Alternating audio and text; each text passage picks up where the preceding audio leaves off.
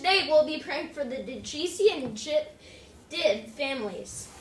In the name of the Father, and of the Son, and of the Holy Spirit, amen.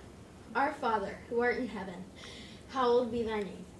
Thy kingdom come, thy will be done, on earth as it is in heaven.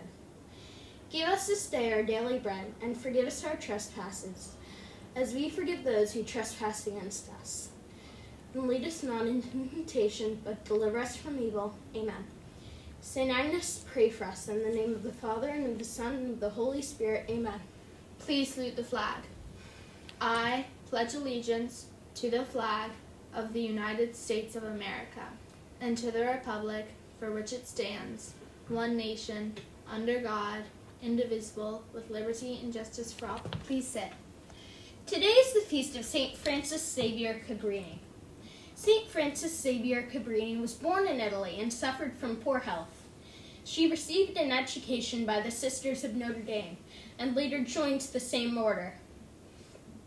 She discovered that she was called to go to America and established an order there that thrives to this day.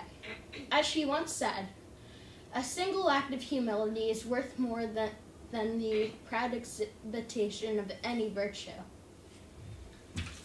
Good morning. Today is Monday, November 13th, and it is World Kindness Day, so remember to be kind, especially today, although you should always be kind.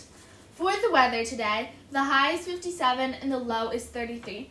Happy birthday to whoever had their birthday over the weekend, which is Odin Hamaker, and for happy birthday to those who have their birthday today, which is Molly Kilgallen and London Perez.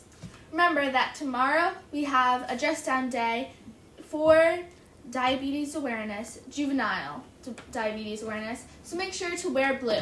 Have a great day!